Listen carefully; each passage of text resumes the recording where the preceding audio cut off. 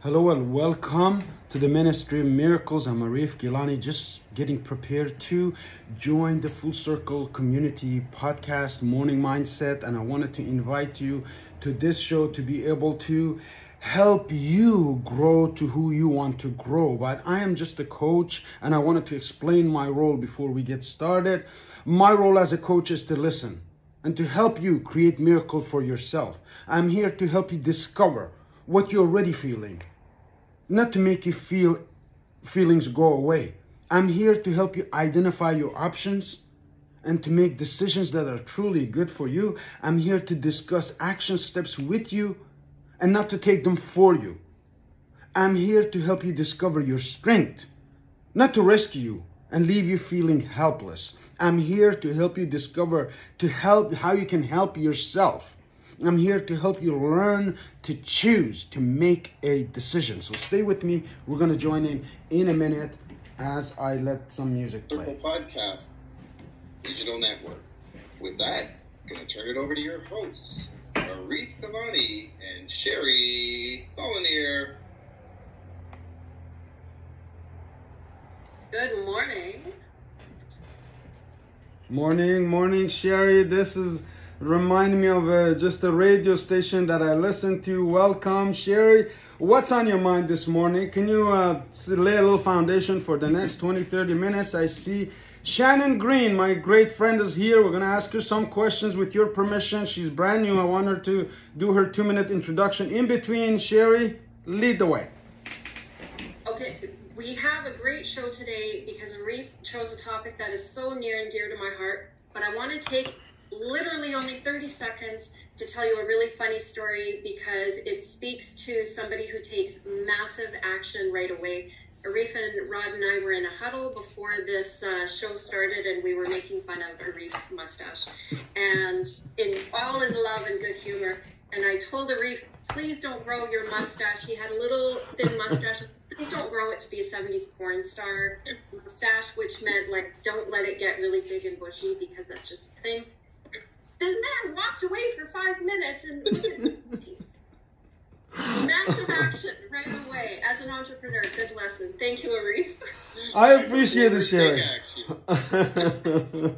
Thank you. About Arif, why don't you tell us what we're going to talk about today? It's great. You know, Sherry, we've been coming together mentally to be on the same wavelength for a while right now, trying to understand communication. Mike, thank you for the clapping. All of you who are here for at least the last 2 weeks, you know that we have laid the foundation for something absolutely phenomenal. Okay? We are coaches. We are people who go out there to discover what's out there and then to show it. There's 6 basic human needs. You know, the hierarchy of Maslow. Some of you studied in college. Some of you practiced it. Some of you forgotten it. Some of you remember it. I just want to get you a refresher. The first and foremost human need is for safety, for food, for survival. The air, the food, the little amenities. And then we think about shelter. And then we think about, growth. And then when we're part of a team, we always want to exceed in the team and show our talents. The last stage is self-actualizing. People who lead, people who create, people who are genuine. People who can connect with an intention to serve. That is why we are here, Sherry. I just like to read from this quote that said that there's a great deal of human nature in people. See, one of the things that we talked about yesterday was rules. Rules in your business, rules in your life. I had some notes to close up the session. Sherry, may I share those few tips? 100%. Take it away. So it was rules that we talked about, and I said about the rules of accurate thinking. What are the rules of accurate thinking? Number 1, analyze every statement, every book, every video, everything that you come across to determine if this is false or this is true. God, the universe, has given us enough judgment power to determine it. You know, sixth sense, you know, the gut feeling. Those things will tell you if something is true or false. Number two, where there's no proof of anything, refer to logic. See, logic will tell us. A lot of people believe in God. And if I ask them, how do you prove that there's a God? They couldn't answer me. But if somebody asked me, Arif, how do you know there's a God? I could give you, based on logic, this universe could not go on and on and on in this orderly manner without an organizing force. You call it God, I call it Jehovah, another call it Allah, another call it Buddha. There's the big organizing, energy that goes on in every blade of grass, in every human being, in everything that we do. So make your decisions based on accurate facts, backed up with logic, accurate thinking. We're thinking about rules of accurate thinking, right? Next step, when you have your thoughts organized based on logic, then you empty your mind onto paper. I cannot emphasize this. See, when you write, there's a psychological connection. Dr. Joseph Dispenza talks about this extensively. There's a psychological connection. The minute you start writing something down, you start to the next step. How? If it's clear, if it's in front of you, then your next step is, what do I do? You pass that stage, you come in, how do I do it? Okay? That's good. That's good. The next, when you're taking action on the how, you reflect. Man, we're not in a race. We're not competing with anybody. There's no race car going on downtown Toronto along those tall buildings. We're in this journey to enjoy, to have fun. Sherry challenged me this morning, and I'm flexible. Hey, if you're an entrepreneur, it's almost like if you're in a movie of Heat with Robert De Niro, and you guys have seen, some of you have seen the Heat.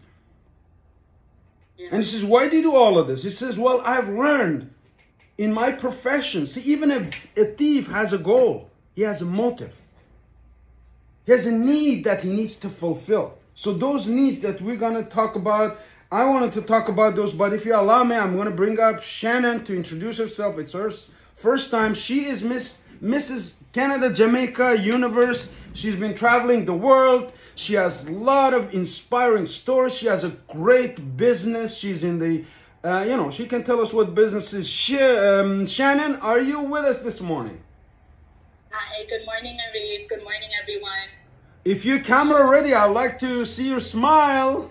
Well, I'm driving, but... Ooh, entrepreneurs, pay attention to the road, but tell us... There we go. Hey, hands at 2 and 10. Hands at 2 and 10, Arif.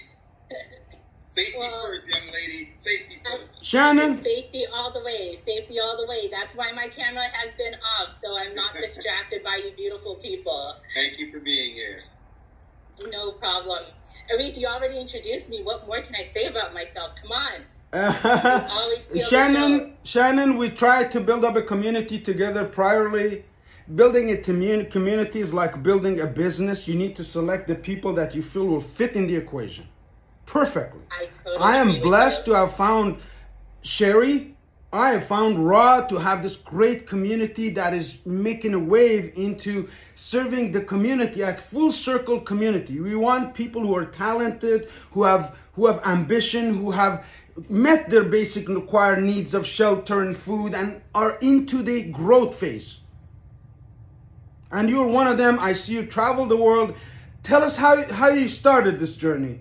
What's the difference between... We're going to do this in like a minute, though, because we just have to get into the 6 needs. All right, so high level of me, my name's Shannon Green. I live here in Canada. I run a full-service financial brokerage called Green Lending Corporation. From mortgages, private lending, administration, insurance, you name it, we're able to service you. How I got into pageantry, as my final title that I've been holding is Mrs. Universe Jamaica 2021. Now I run the organization. We'll be back in Jamaica next year looking for a new queen. In a week and a half, I leave for the Philippines with our queen to compete internationally. Why I got into it is because I felt I was not good at public speaking, and I felt I did not have the self-confidence that I needed, and pageantry in the last 17 years has helped me with my networking, how to be a better entrepreneur, my confidence, my public speaking, you name it. There are a lot of skills a woman can learn and take away from pageantry, where it's not just all about the beauty. Thank you. Quickly, yeah. Shannon, thank you. We're going to get you back. Maybe you get on an interview with Rod or Sherry later on to really go through this. But this morning is dedicated to mindset. So if you like to turn off your camera, we want your safety. We want you to be safe and beautiful on the stages around the world and representing all Jamaican Canadian women.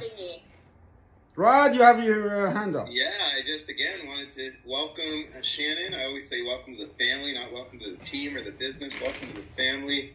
And I actually wanted to say real quick to the Full Circle podcast community, I was just reminded of Arif when she turned on her camera, and I see the lovely Maria is with us this morning as well. This isn't a little thing. Access to resources where the community can come in here. Yes, this is a podcast. Yes, they're going to hear us on the audio, but to be able to see the smiles and the faces, I'm just so grateful for that. Back to you, Arif.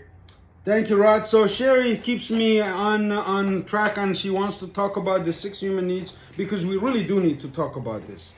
No matter what angle, and I'm looking at the clock, okay, we're 8:11.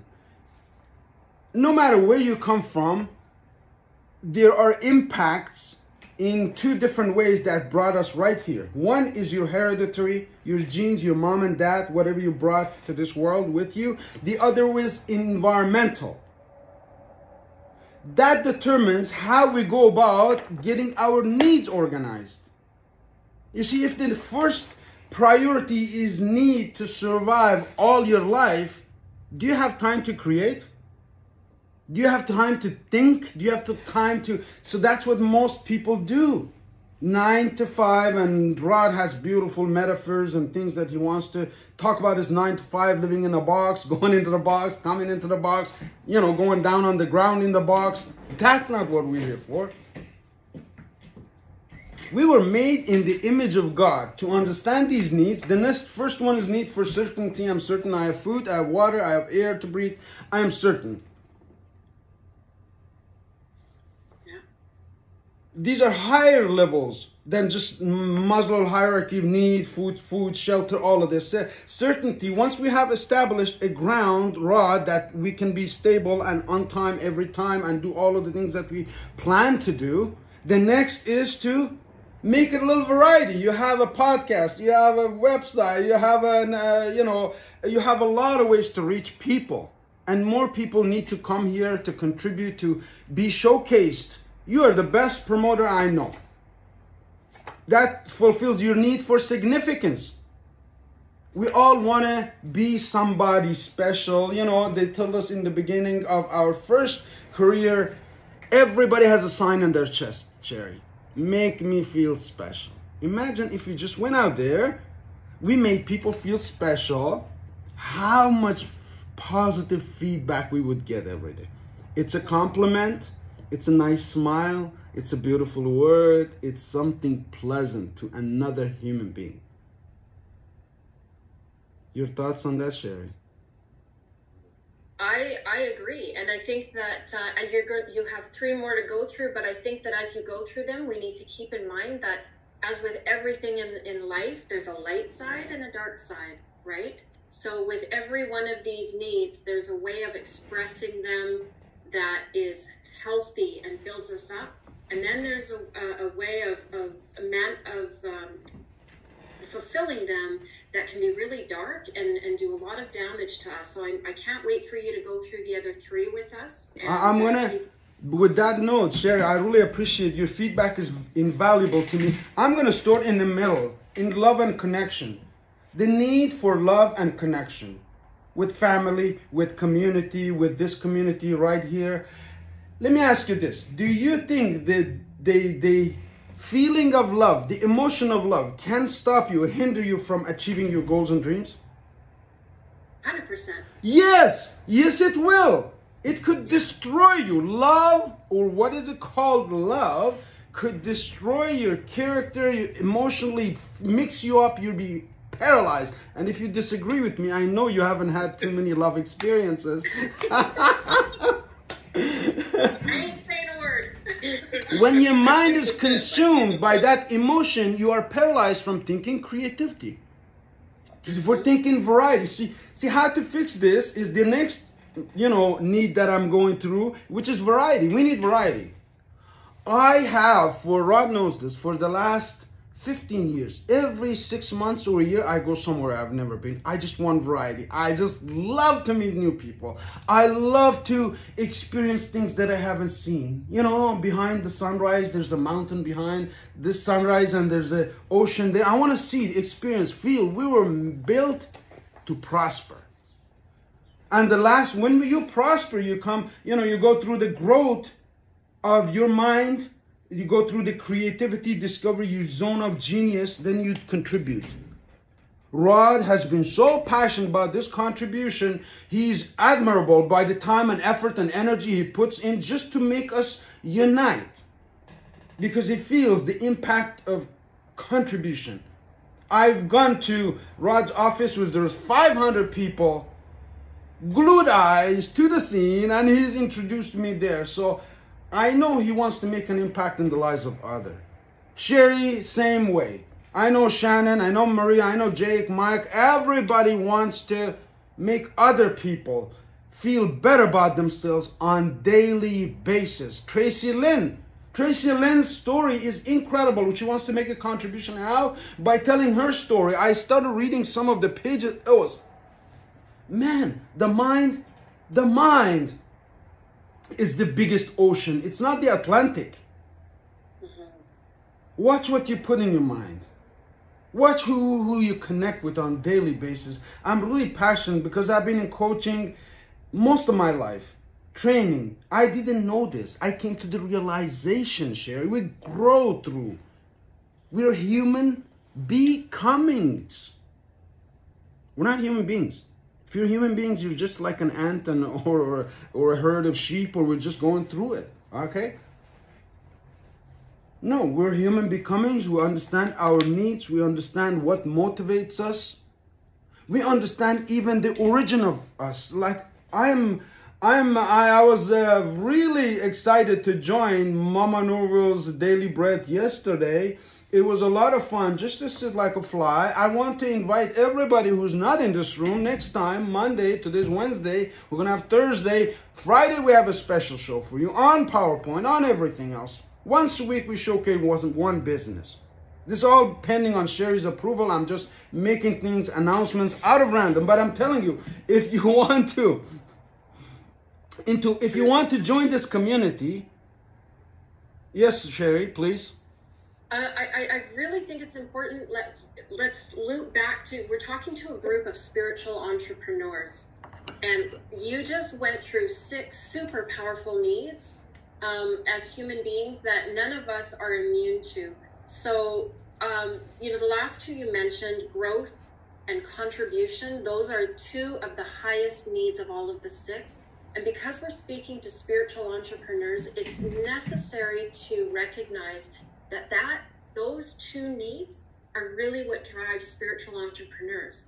We have this need for growth. I spent the last 2 years just learning. And now when you fulfill that, you are in a prime position to contribute. And that is what drives spiritual entrepreneurs. But recognizing this in yourself is amazing. So Arif, you chose this topic today. I just want to give you kudos because it's a beautiful subject, and know thyself is the first step to succeeding in life. And I know that we're coming up to the last minute before we wrap up. And seeing as Rod is our captain, I want to know if you have anything to contribute to the conversation about our 6 needs. I just am excited. Arif, you reminded me, it was today when you said about there's something between listening and then taking the notes, actually physically writing it down. I remember we came up at the same time in the School of Personal Development, and they actually said there's studies, Arif, Sherry, if you've heard this, that there's some, I don't know if it's a chemical that's released differently or it's the tactile of touch, and it's interesting many of us know if you don't use it, you what? In the chat, anybody? If you don't use it, you lose it, right? And I think about Arif, I stopped journaling, I stopped writing, because we used to be in meetings taking notes. We used to take notes, copious amounts of notes, and we'd look, and you'd always know the winners, right? Because the speaker would say something, Sherry, right? I remember Arif and I, we'd be on the stage, 300, 400, 500 people, and we'd say something, and you'd see heads go down, but not all the heads. Mm-hmm. And then we'd say something else, and you'd see heads go down, and maybe it was different heads, but not all the heads. So as Arif shares today, Full Circle Podcast community, as you're listening to this, what was it for you? Because it's different for everybody. But Arif's not speaking out of one side of his mouth and the other, but you got to be selfish. Arif, what's that radio station? What's in it for me? Everyone's tuned into the same radio station, WIIFM. What's in it for me? And we got to be selfish, and that's okay. Because if you're going to be selfish to take from Arif and from Sherry what you got from today, and then go out and impact others. We're going to take a quick 15-second break. When we come back, Sherry or Arif, any final comments, or if you want questions or comments from the studio audience, don't go away. We'll be right back.